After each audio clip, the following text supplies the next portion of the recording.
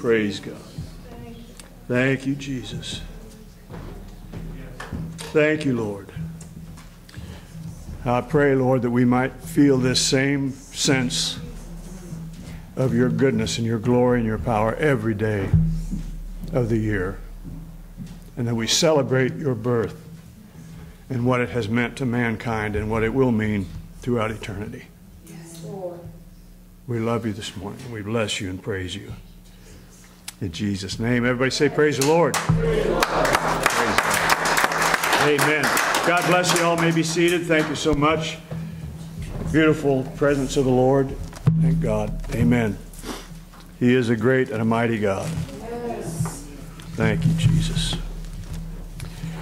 Well, Merry Christmas, everybody. Last chance we'll have to be together before until after Christmas. But I do hope that everybody has a great time with your families, and however you can work that out. It's awkward and kind of weird this year, but nevertheless, the celebration is the same. We celebrate the fact that Jesus Christ has come and brought salvation to all of mankind that will receive it. Yep. And what a thing to celebrate. Right. Praise God. So, Merry Christmas to you and your families. Hope you all enjoy your time together, and that you do get time to spend with them, however that works out. Praise the Lord. Thank you, Jesus. So, you know, my dog died here, what, 2 years ago? 2 years ago now. Great dog. I mean, that dog was just so laid back, and he was great with the kids and all that stuff. But just a good, probably the best dog I've had in my entire life, and we've had a bunch. But, you know, outside of a dog, a book is man's best friend. Inside of a dark, it's too dark to read. Guy asked me, he said, what do you call a deer with no eyes? I said, I have no idea. You know, this has been weird times. We haven't been able to go out and do a lot together. Sally and I all, you know, I mean, we go out, but not out to eat and things like we used to do, because it's almost everything's carry out, and you get in there and it's awkward trying to eat and everything else. But so she asked me, and you know, we have different tastes. Obviously, she likes to antique and shop and do things like that, and I don't. I like to watch football games, and praise the Lord. Anyway, she asked me to describe my idea of a perfect date. You know how men and women just aren't on the same page a lot of times? Thank you, Jane. I knew I'd get an amen from that one. But so she asked me to describe my idea of a perfect date, and I said, well, that's a tough one. I'd have to say April 25th, because it's not hot, it's not too cold, it's just right for a light jacket, you know. She didn't speak to me for a week. And I'll give you, in closing here with this, I'll give you a good rule for life. When it comes to plastic surgery and sushi, never be attracted by a bargain. Praise the Lord. Okay, praise the Lord. Thank the Lord. Amen. God is good, and I'm excited for this season. I'm excited for the closing of this year, because I know God has got some tremendous things in our future. And it's going to be exciting and interesting and probably challenging in the year to come. But God's got the answers, and all we have to do is put our confidence and our trust in Him, and we'll see the outcome that we know it will be. The scripture says in Isaiah 91, I was thinking when everybody was talking, I think it's verse 8, it says, we will behold the reward of the wicked. Praise the Lord. We don't have to make it happen. All we have to do is just trust the Lord, and we'll see the consequences in Jesus' name. Amen. So let's begin this morning with Genesis chapter 1 and verse 3.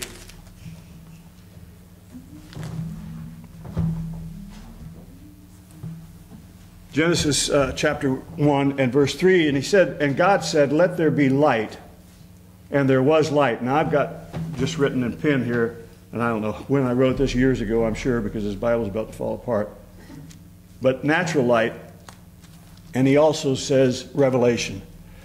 Now Jesus is the light of the world. In the beginning was the Word was with God, the Word was God.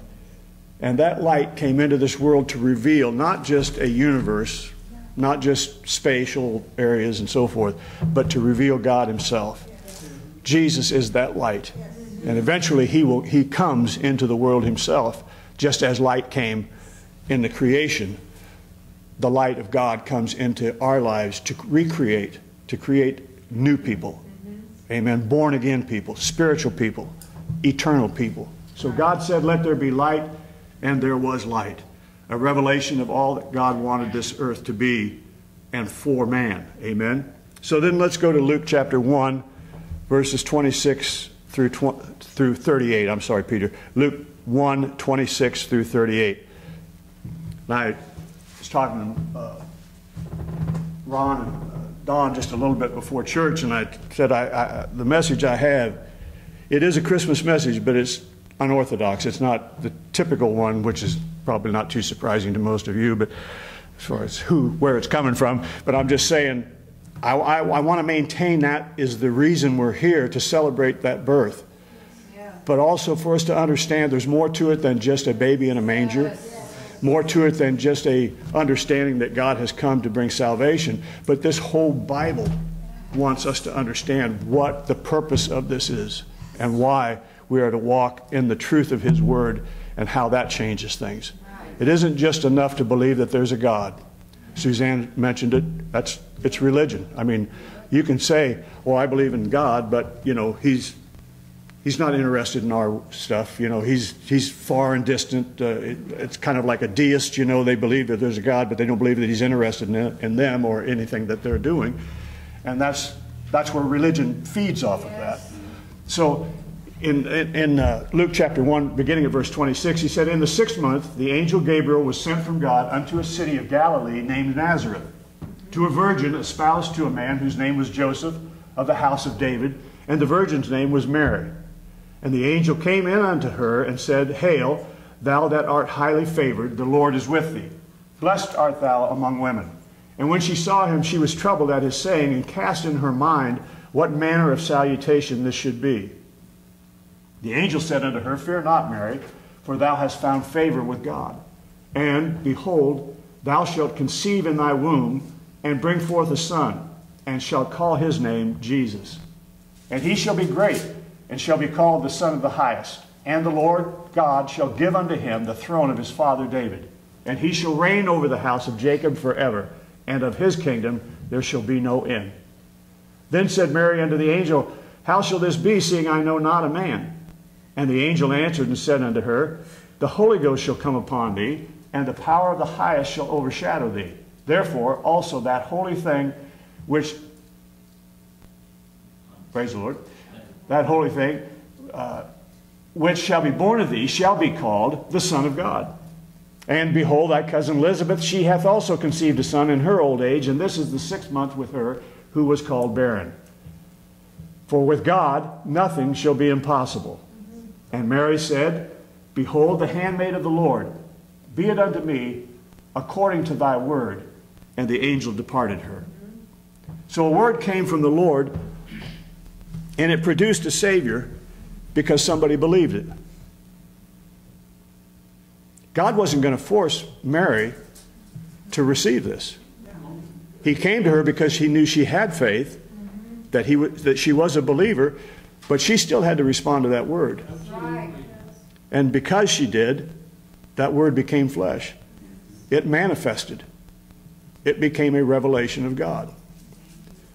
So let's look again quickly in John chapter 1, verses 1 through 4.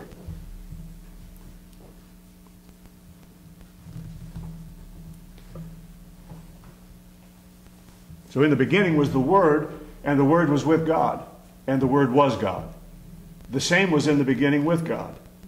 All things were made by Him, and without Him was not anything made that was made. In Him was life, and the life was the light of men. Verse 14.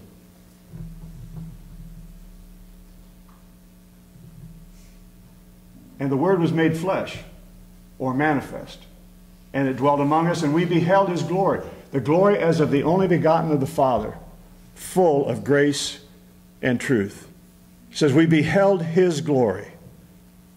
So in John 17, verse 1,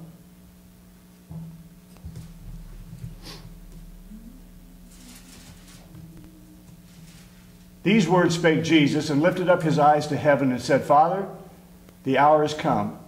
Glorify thy Son, that thy Son also may glorify thee. Verse 17. Sanctify them through thy truth. Thy word is truth. So faith in his word glorifies God, because it becomes your truth. It's truth whether it becomes yours or not. But if you believe it, it becomes your truth. Not just a truth, not just a random thought from God, but it becomes your reality. It becomes your truth. And truth becomes flesh, or it becomes manifested. So we give birth to the word every time we speak it. Every time we believe, it will be unto us even as he has spoken. That glorifies God. And that brings manifestation. That makes Christmas a perpetual, ongoing reality every day of our lives. And like Mary, blessed are we that believe. Yes. And then Luke 1:45 says, praise the Lord, all things are possible. And blessed is she that believed, for there shall be a performance of those things which were told her from the Lord. Because she believed, it will be done, just as God said it. Had she not believed it, it wouldn't happen. God has given us that kind of authority and power in this earth. For with God, nothing shall be impossible. I know we're living in a weird time. And I've lived in some weird times over my lifetime. We all have. But this is one of the weirdest outside of, I think, Vietnam, just where, in terms of angst and stress and that sort of thing. We're dealing with COVID-19, something most of us don't really understand what it is, where it came from, what it's all about. Election chaos, stress, anxiety over not being able to be together and have normalcy, you know, with family and friends and jobs and all the other stuff. A derecho that took out a half a dozen trees on our property, and still trying to recover from all of that and fix everything back up and to get it to some kind of normalcy.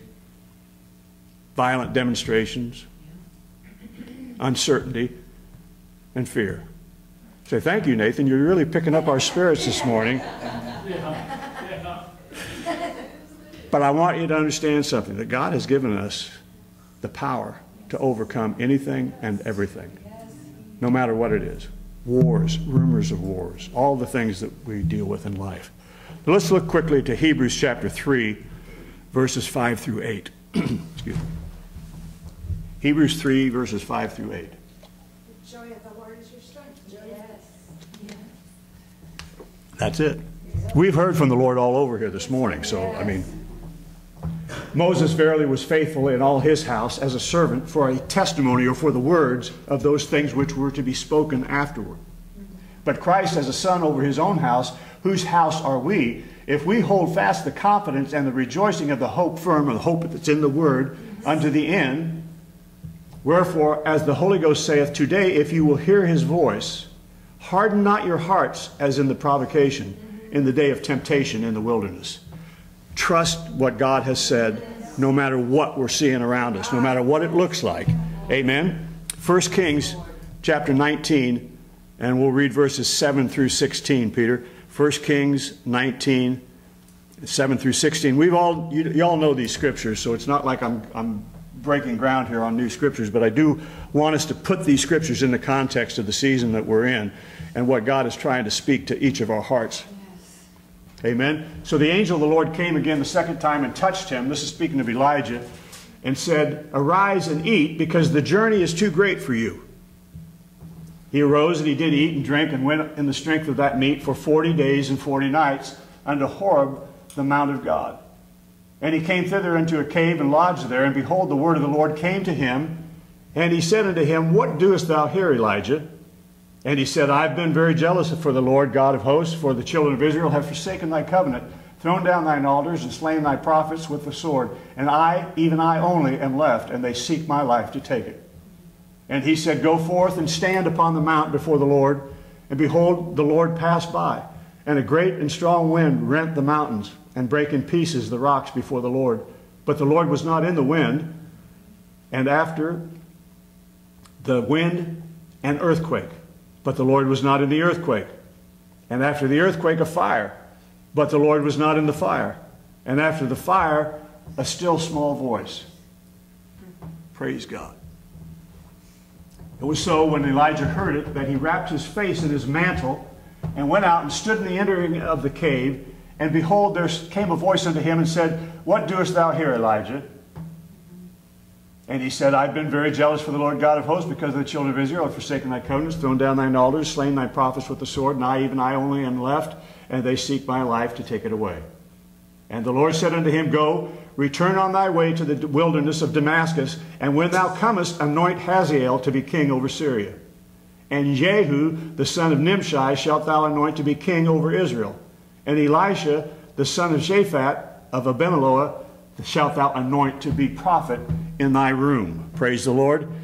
And after the fire, a still small voice.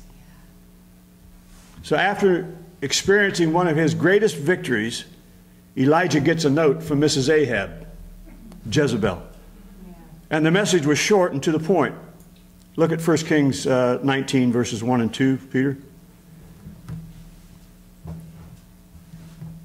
So she sends the note, and it says, Ahab told Jezebel all that Elijah had done, and with all how he had slain all the prophets with the sword.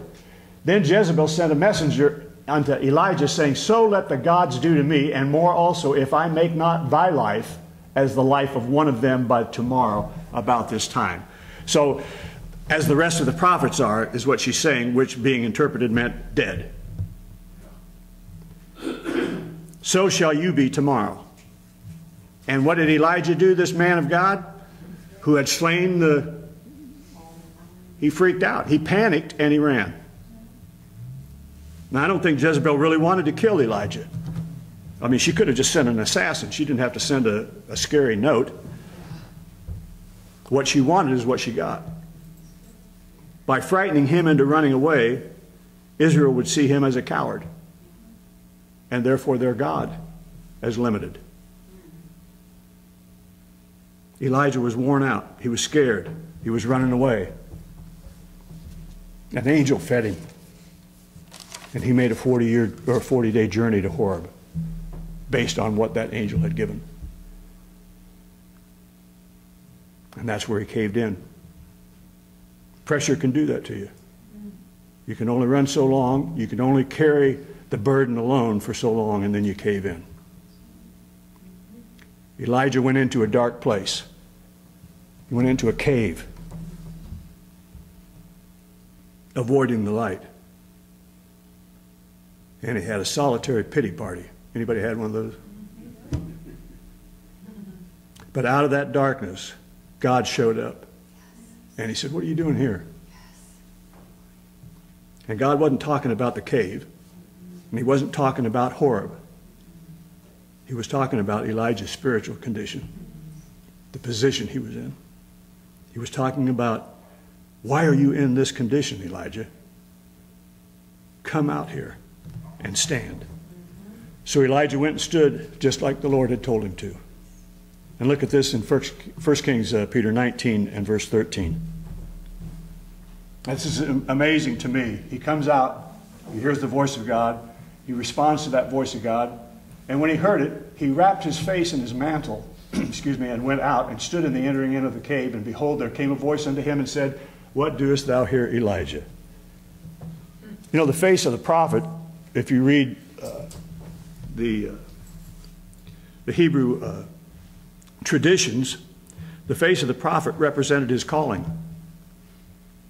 And when Elijah wrapped his face in his mantle, he was trying to hide his calling. He was covering his ears from what he was hearing. And it's weird that in all the other situations he'd been through, he never did this. He never wrapped his face in his mantle. He never covered himself up. It was that still small voice that brought this response.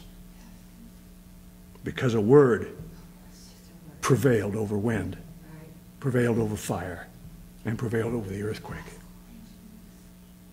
And today we can know that a word from the Lord is more powerful than any force of nature or man. From the word, Elijah got direction for his purpose. The voice of God, even in a small way, is more powerful than any circumstance or situation that we face. And forgive me if I'm a little emotional. I hate this when it happens. But I'm telling you, I'm feeling the Lord. And I have ever since he began speaking to me about this. God is not in every wind. He's not in every fire. He's not in the earthquakes. God is not in COVID-19. Matthew 4:4.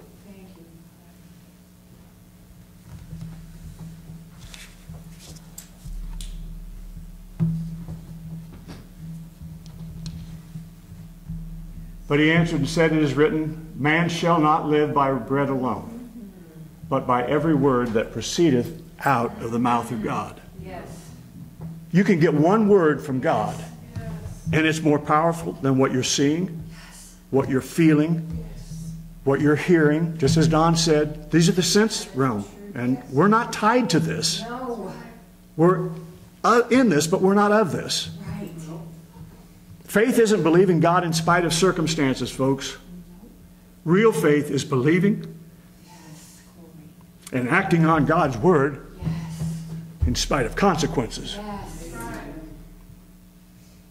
For example, Isaac didn't have a lot of answers, but he yielded to the circumstances. And he did it on the basis of a word. Genesis 22, verse 8.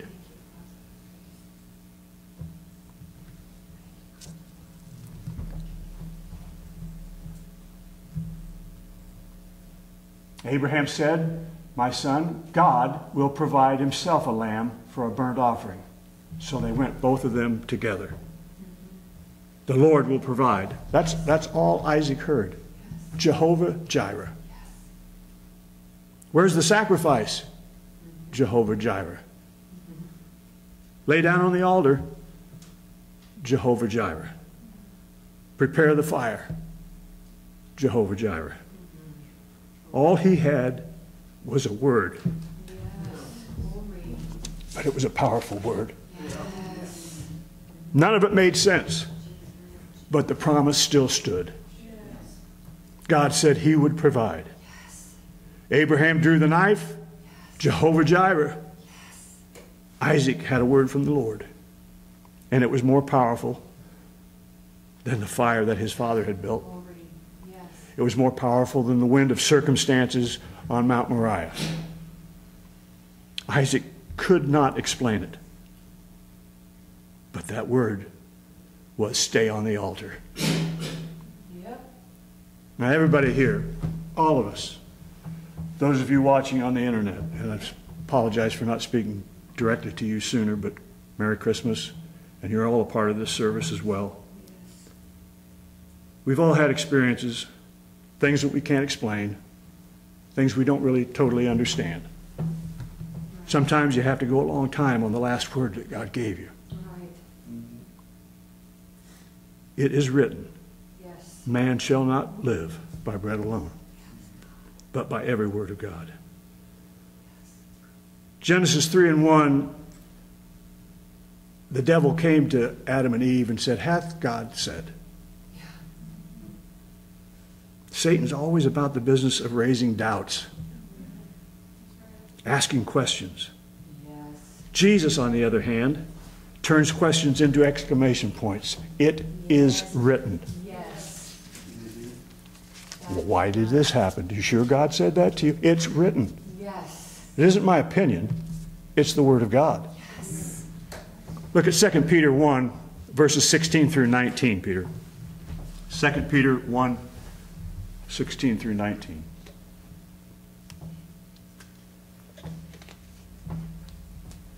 We've not followed cunningly devised fables when we made known unto you the power and the coming of our Lord Jesus Christ, but were eyewitnesses of his majesty.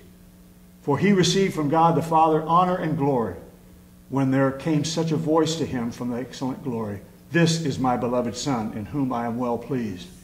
And this voice which came from heaven we heard, and when we were with him in the holy mount. We have also a more sure word of prophecy, whereunto ye do well that ye take heed, as unto a light that shineth in a dark place, until the day dawn and the day star arise in your hearts. He said, we saw him transfigured. We saw Moses. We saw Elijah and so forth. We saw these prophets that have been dead or we assumed they were dead. We saw him transfigured. We saw the glory coming from him. We heard his words. But then Peter goes on to say, I've got something better for you. We were there. We saw all this. But I've got something that's even better than that experience that we had. A more sure word of prophecy, he said. And that sure word is Scripture. They didn't have all the Scripture at that time. The Scripture hadn't been completed. The Word of God that Peter saw. He said, we saw him transfigured. He was on the mountain. He saw the vision. He heard the voices. And yet he says, I've got something better than that. The Word of God. Right. How many of you have you ever had that feel, if I could have just been there? Yeah. If I could have touched the hem of his garment, if I could have heard him speak, if I, you know. And that's what Peter's saying. Hey, we were there. We saw all this. We saw the most miraculous things there ever were. But I've got something even better than that for you. Yeah. The Word of God. Yes. That's how valuable, that's how powerful this is. Jesus. It is God. It can't be separated. He is the Word. Yes. The Word became flesh. It manifested. Jesus. When you have a Word of God, you can claim every day, every week, every month, the Word of the Lord is timeless. Yes. It doesn't change. He's the same yesterday, today, and forever. Right. Visions, dreams, visitations, they're great. And I've experienced them. Most of us have had encounters like that. But I have a Word of God, and it's more powerful than any other manifestation that can come. A more sure way. We've probably all done this, and I've done it multiple times. You're reading through the Scripture, and all of a sudden the Lord speaks to you and says, this promise is yours. Somehow it comes alive. It becomes more than it ever was before, and you know that's God's. It's resonating with me. It's telling me, this belongs to you. Yes. This promise is yours. And I tell you, it's happened, I don't even know how many times to begin to count, but I'll just give you two that were critically important to me in certain times in my life. One of them in particular is Genesis 15:1. I've talked about it before, but I was in a hard place. Not only financially, physically, emotionally, spiritually. Trying to decide what I was going to do. I had resigned the church. I didn't know where to go, what to do. I didn't know, am I doing you wrong, Lord? Am I just thinking about myself? Is this just out of ego or anger or frustration or what, you know? And this is the scripture the Lord gave me. After these things, the word of the Lord came unto Abram in a vision, saying, fear not, Abram. I am thy shield and thy exceeding great reward. I'm your protection and I'm your provision. Yes. Quit freaking out about everything and just put your confidence in me. Glory. And the other one is Isaiah 54:13-15. We've got a big family. And you may not know all of the ins and outs, but I had multiple marriages and children by different wives. Thank God we've all reconciled. Everybody's cool, and I see them all. We communicate. We have a great relationship with all of them. But there was a time when I thought, like, oh, man, I've ruined it, not just for me, but for them, for the family, for what could be and what might be. And I was concerned that I wouldn't have the influence or that God wouldn't touch them the way he had me. I know that's stupid, but that's what I was thinking. These are kids that I didn't really get to raise them all together to be influenced in the same way. So this is what the Lord gave me when I was struggling with all of that. And all of thy children shall be taught of the Lord. and great shall be the peace of your children. In righteousness shalt thou be established, and thou shalt be far from oppression. For thou shalt not fear, and from terror, for it shall not come near thee. Behold, they shall surely gather together, but not by me. Whosoever shall gather together against thee shall fall for thy sake. And I can honestly say before you today, they're not perfect. I'm talking about my children, grandchildren, great-grandchildren.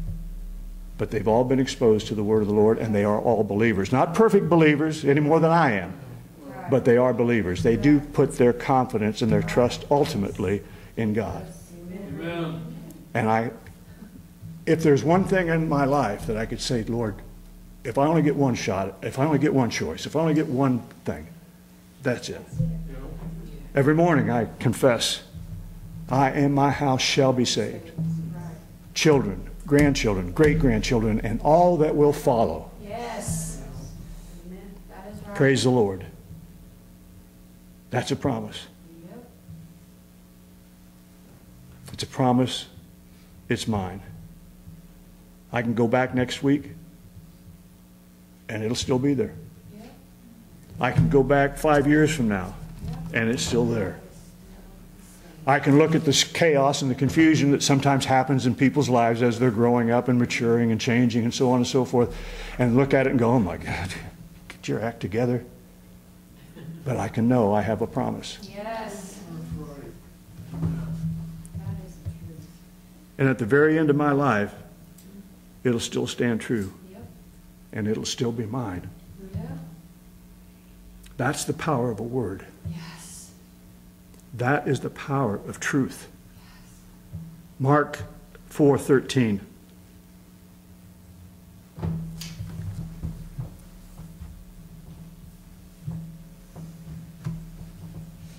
And he said unto them, know ye not this parable?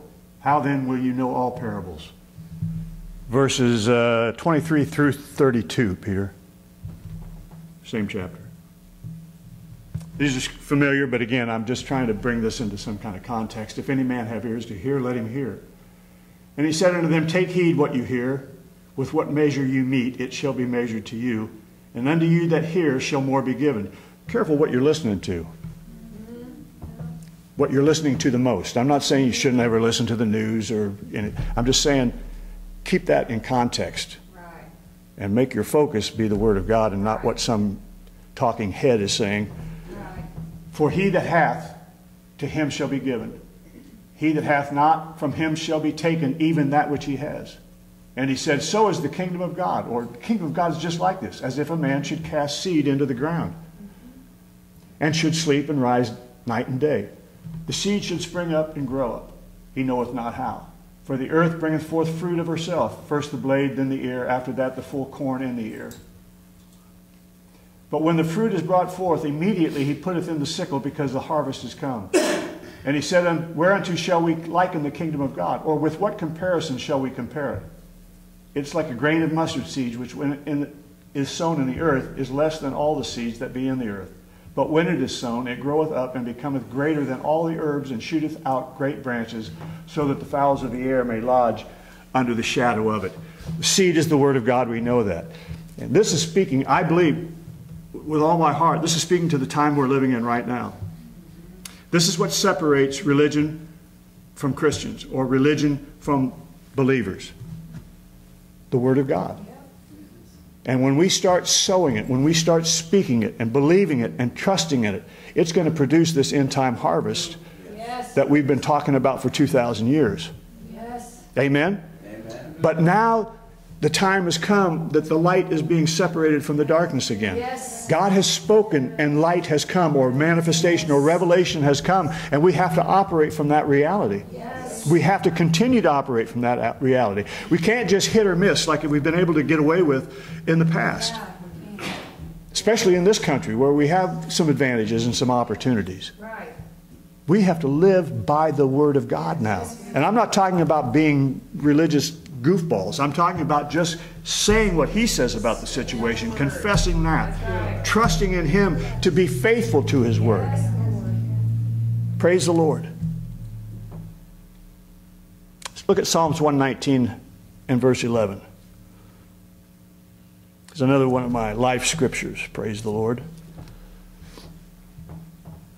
Thy word have I hid in my heart, that I might not sin against thee. The sin is unbelief. Right. That's the only real sin that there is. That's right. So if I've hid his word in my heart, he doesn't see any sin in my life. That's right. Praise God. Thank you, Lord. Miracles are in seeds. The seed is the word of God. And it will root out doubt. Yes. It'll cast down fear. Yes. It'll calm the anxious heart. And all it has to do is be spoken. Yes. Praise God. We need a word from the Lord. We need direction. We need to hear the voice of God. Yes, we do. We need something that will stay with us next week, next month, next year. Matthew 24:35.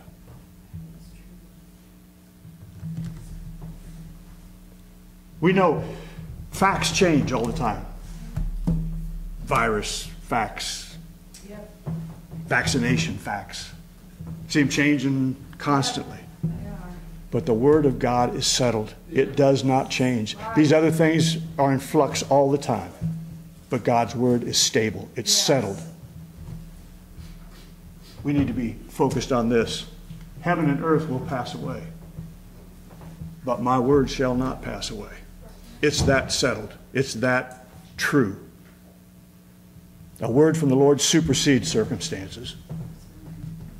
The thing that makes life bearable, the thing that makes life hopeful, joyful, Yes. especially in these times, Yes, Lord. comes with the simple power of God's Word. Yes. I have my grandmother's Bible. One of her daughters, my aunt, we had a get-together with some of the family this summer because part of them go to Arizona in the winter and so forth. So we had to get together with them, my brother and I, and uncle and aunt and family members and so forth. And she said, Nathan, or she calls me Dwayne, she said, I want to give you something. I said, well, what's that? And she said, Mom's Bible. And it was, I mean, she was married in 1902 or 1903, I think, somewhere in there. Born in the late 1800s. Missouri farm kid. My grandfather was a farm boy. They took a covered wagon from Missouri to Minnesota border, almost to the Minnesota border, up around Spirit Lake, and started farming up there. Probably 20 acres, 30 acres or something. They ended up having 13 kids. And it's comical, because when she wrote in the Bible, she wrote their names and their birth date. She ran out of room. She didn't get all 13 of them in there because it just got to be overwhelming, I suppose. And she probably got, after about 7 or 8, you know how it is, that first child, you're going, oh my God, look out, they're going to get hurt. By the 6th one, it's, they'll be fine, just don't worry about it, And that's kind of the way I think it happened. By the time she got to 7 or 8, it was like, come on, Lord, we're just going to have to keep moving forward. I asked my uncle said, we were joking about it, my uncle said, I asked Dad one time, my grandfather, she said, why did you have so many kids? He said, well, son, when you were young, we didn't have electricity. No kidding. Well, I'll let you figure that out for yourself, but when it got dark, they just went to bed, so they didn't have big screen TV, they didn't have satellite, they just had each other, praise the Lord. But anyway, God's Word is good. And it impressed me that my grandmother, she had underlined things in the Bible and so forth. And I thought, we think it's all about us. We just stumbled into this somehow and, we've come to the end of ourselves and decided to cry out to God. The very reason I did, I believe, is because of her prayers. Right. And because of the prayers of her Right. parents and grandparents before. Yes, Lord. Yes. I and my house will be saved. That's right. Because somebody back there said the same thing. Yes. Thank you. Praise God. John 21, verse 16. Remember, Jesus is the word. Amen? Yep. And he said unto him again the second time, Simon, son of Jonas, lovest thou me? And he said unto him, Yea, Lord, thou knowest that I love thee. And he said unto him, Feed my sheep. Jesus didn't give Peter a lecture on how to feed sheep. He said, do you love me? The word. The word of the Lord was simple. Love me. Love my word. Trust my word. Put faith in my word. And you'll be a sheep feeder whether you want to be or not. Love me. The word of God. Now there's going to be pain. Anybody that's lived any time at all on this planet knows it. Circumstances change. Times can be scary. Places can be frightening. All that. There'll be wind. There'll be fire. There'll be earthquakes. But eventually the wind will die. The fire will go out and the earth will calm down. And you'll hear a voice. Yes. And that's the power of a word. Yes. You're going to make it. Yep. We'll get through this. Yep. I've got more for you to do. Right. We're not done yet. That's right. When the disciples were in a boat and there's raging storm, Jesus comes along and there's this big storm and he said, what does he say? Come. He didn't say, batten down the hatches, get out the life jackets. He just said, come. The waves are high. Come. The wind's roaring. Come. Peter stepped out and started walking towards Jesus. Yep. And the thing that was about to sweep over his head, the sea, was already under Jesus' feet. Yeah. Whatever's threatening to be over our heads is already under his feet. Right. Amen. Right. Hebrews 2:10. That is the truth.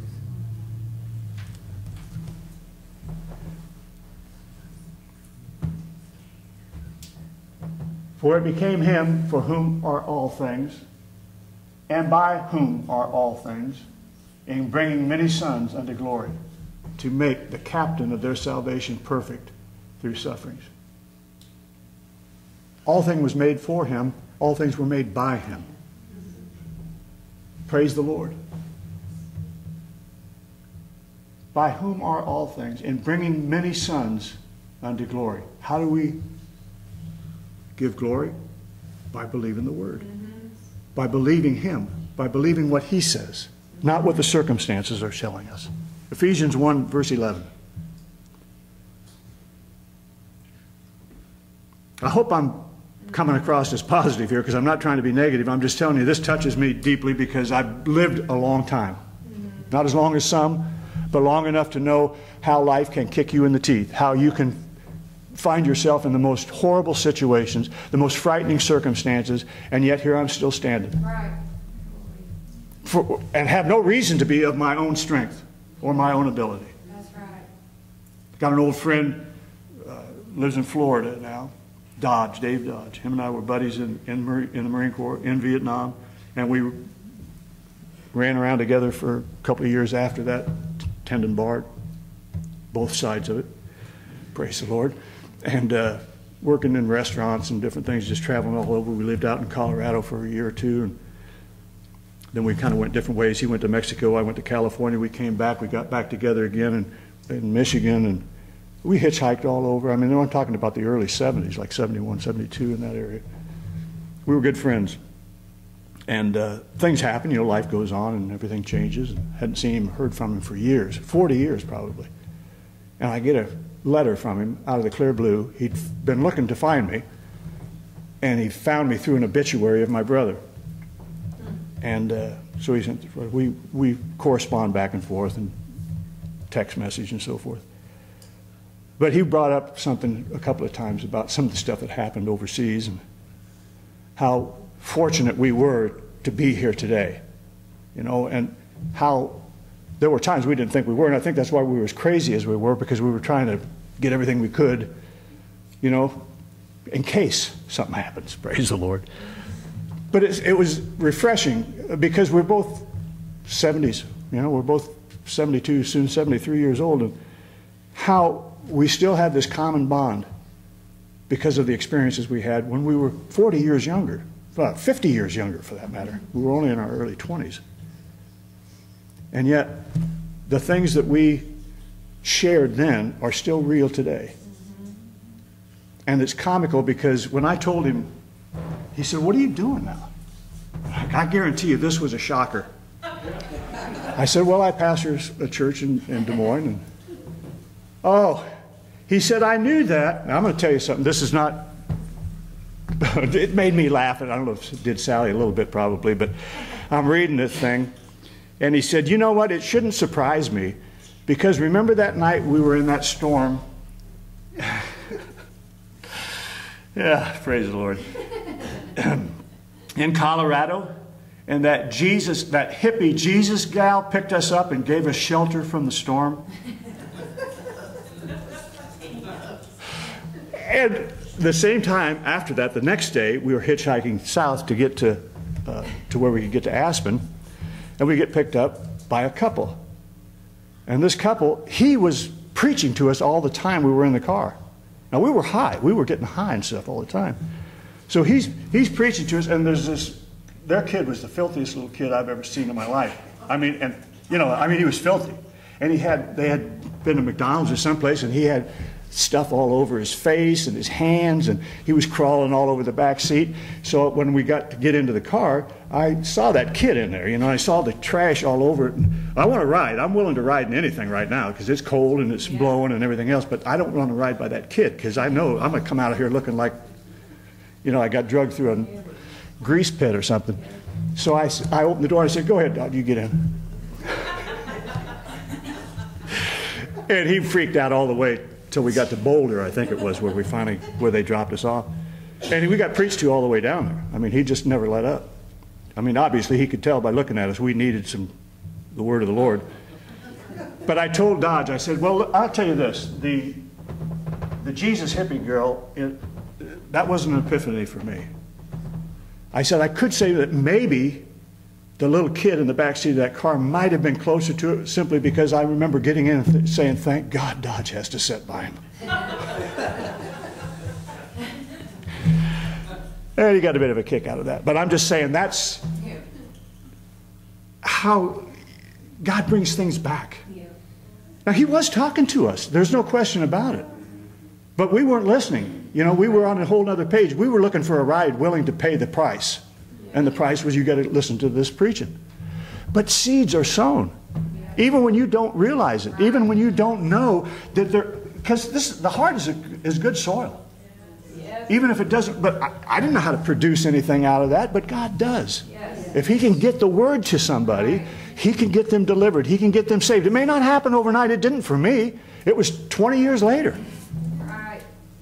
before I really came into an experience with God. Now, I believed that there was a God, but I just, kind of like most people, I didn't want to be interfered with. So,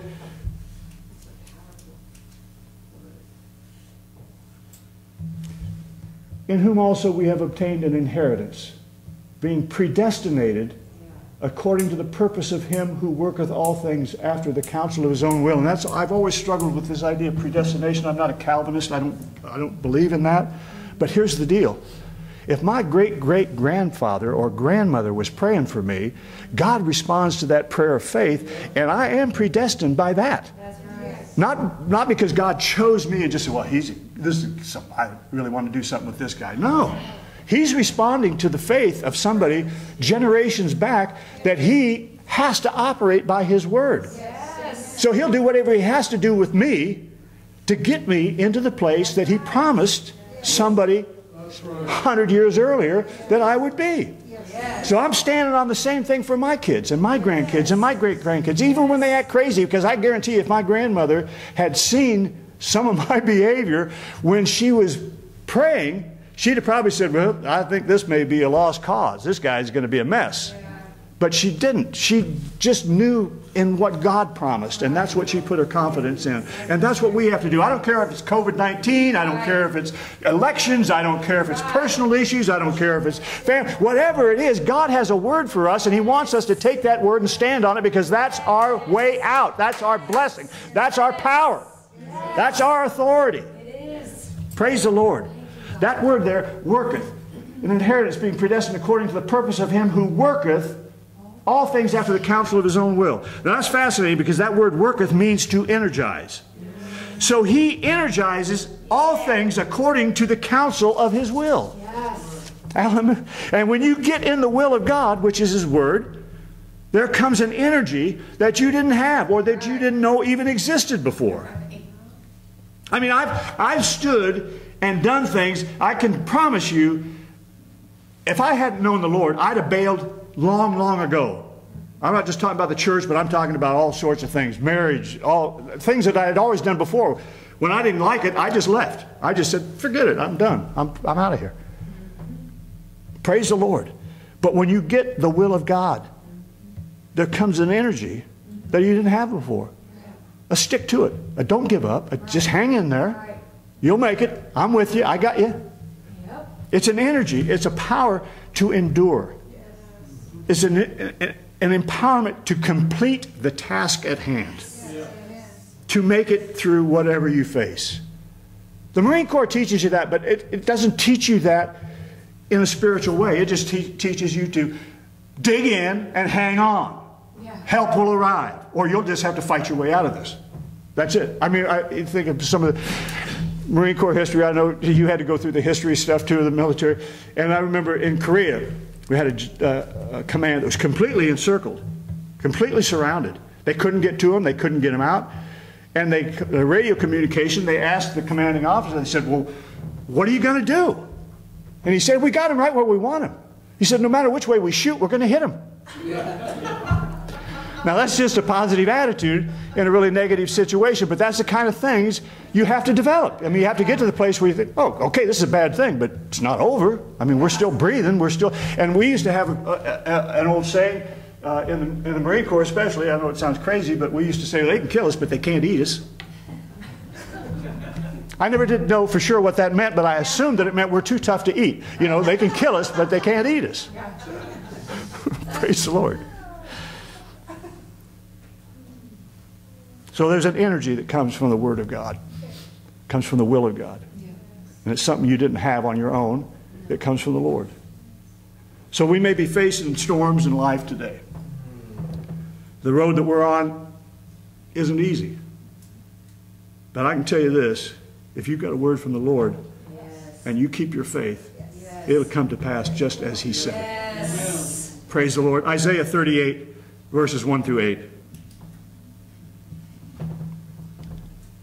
And this is an interesting story as well. And again, we were talking before church, and all of this is given for our edification. Yes. It isn't just giving us history. It isn't just giving us tenets and so forth. It's giving us the energy to do what God wants us to do. In those days was Hezekiah sick unto death.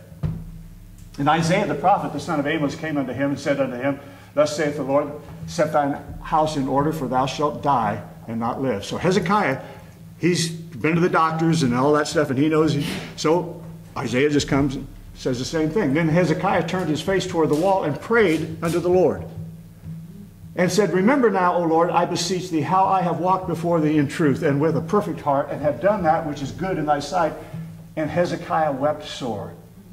Then came the word of the Lord to Isaiah, saying, Go and say to Hezekiah, Thus saith the Lord, the God of David, thy father, I have heard thy prayer. I have seen thy tears. Behold, I will add unto thy days 15 years. And I will deliver thee and this city out of the hand of the king of Assyria, and I will defend this city. And this shall be a sign unto thee from the Lord, that the Lord will do this thing that he hath spoken. Behold, I will bring again the shadow of the degrees which is gone down in the sundial of Ahaz, 10 degrees backward. So the sun returned 10 degrees, by which degrees it was gone down. So he turned back time is what he did. Now, here's the thing that's interesting. Hezekiah says, oh, I'm going to die. I'm dying. I'm going to die. I know I'm going to. And Isaiah just confirms what he's saying. And he turns his face to the wall and he begins to pray. And Isaiah comes back and he says, hey, God said you're going to live 15 more years. Hezekiah says, prove it. He didn't say prove it when he said, you're dying. He said, oh, I'm dying. And he turns his face to the wall and begins to pray. And then the prophet comes with the word of God and says, you're going to live another 15 years. And he said, prove it. I didn't read all of this, the whole story, but that's what he says. You've got to prove it to me. Right? How do you prove that kind of thing? It takes a miracle. It takes God. Yeah. And so he makes the sundial go back 10 degrees. Now here's the deal. Hezekiah was ready to believe the bad report immediately. Right. Yeah. But when the positive word came, he needed proof. Yeah. Now I got to see something. I got to have some evidence here. I mean, look, we look around and we see all this junk that's happening around us, and we're saying, oh my God, what a mess. Yeah. What a mess. And God said, no weapon formed against you can prosper. This disease will not come near your dwelling. You'll see the reward of the wicked. And we're saying, show me something. Give me a sign. Come on. We're ready to believe we're all going to die of COVID-19. A few weeks ago, I mean, that's what they're trying to dump on us. That's what they're constantly telling you. Yeah. And then when God speaks, we're saying, prove it, show me something. Give me an earthquake, give me a wind, give me some fire, give me a vision. Isn't that human nature, though? Yeah, it is. Because it's exactly what Don was talking about. It's the senses wanting to dominate. Yes. Show me something. Here, let me hear something. Let me feel something. Let me know. Sometimes bad things happen. Well, I knew that was going to happen. Right? And then something good's coming and we're afraid to say it. We're afraid to say, He's my shield and my exceeding great reward. No weapon formed against me can prosper. This thing will not touch my family. It will not touch me. No enemy has power above God. We're waiting for a wind to blow. The fire to fall. The earth to quake. Trump to be elected. Instead, he sends the power of a word. I got this. A word that will keep you when the wind dies down and the fire burns out and the earthquake is stilled. There's power in His word. And so I'm closing with this morning. This is what God is saying to me, and I'm sharing with you. Take time to exercise faith and listen to what He's saying to us today. Be it unto me, even as you have spoken. Yes. Merry Christmas. Yes. Glory to God. Amen. It's a powerful time to live in. Probably the greatest time that man has ever lived. And He's given us the privilege of being a part of it. To show His glory in this world. And I guarantee you we're going to do it. Praise the Lord. He has energized us with His word to perform that word, to see it manifest. The light's going to shine brighter than it's ever shone before. And darkness has to flee. In Jesus' name. God bless you. Have a great Christmas. Love you all. You're dismissed in Jesus' name.